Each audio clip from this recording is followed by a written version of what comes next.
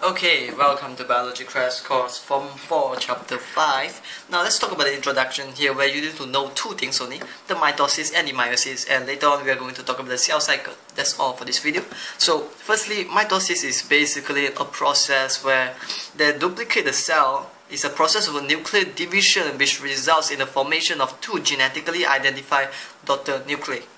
Okay, this may sound complicated, but basically it just means cloning. It just means that it is cloning the exact same cell together.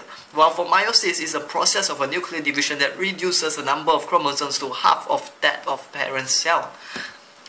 It just means that it is creating a cell, but that cell it actually have like half of the chromosome. Chromosome is a genetic material inside the nucleus, and it only have half of it. The reason for this is because they want to produce sex cells, which basically in human just sperm and ovum.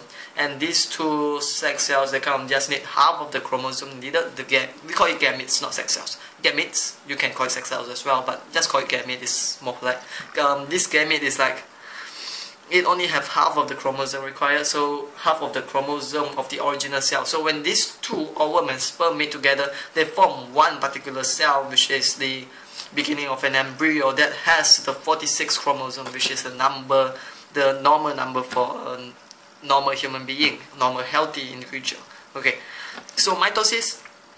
In plant, we can say that the function is basically for creating meristematic tissue, you know, the apical and lateral meristem which they continue to grow. Yeah, that is for the plant. And then for human, human or animal, the importance will be like the growth, making a stolon, and then repairing the cell, and then asexual reproduction, where they produce an exact clone of the parents. You know, asexual reproduction, it can be kind of bad because there's no variation, there's no changes for the environment. But if the environment is very stable, asexual reproduction is a great way, because it's like, since it's stable, you just need the same clone and your species will continue to survive. Now, meiosis, it produces haploid cell, which basically haploid cell just means like half the number of chromosome of its parent.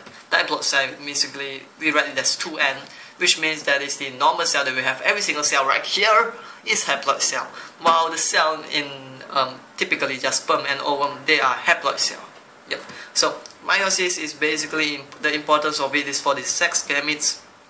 It's producing sex gametes, and then it also creates variation in offspring, which we will see how it happens later. Now, you know, in cell cycle, about all this duplication when it comes to mitosis and meiosis, it's like a pie chart here, where 90% of the pie chart we are doing these three processes only, G as G, and that short amount of time that we are learning going to be so complex is actually the mitosis and meiosis. So just bear in mind, mitosis and meiosis happen for only like 10% of the time. It's like a student preparing for their exam, they prepare for like years, and the SPM is just a few days and it determines the result. Yep, basically that's it.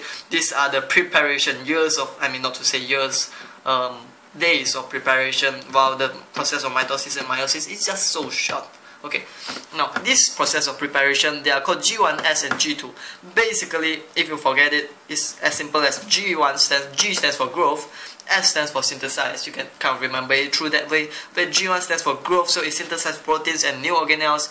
And S, it replicates the DNA. It's like synthesize, so synthesize DNA. And G stands for growth again, where in this case they are like accumulating their energy. In G1, they also accumulate their energy. So basically, as simple as that. Synthesize proteins and new organelle, growth, accumulate energy, synthesize DNA, replication, then growth again, accumulate energy.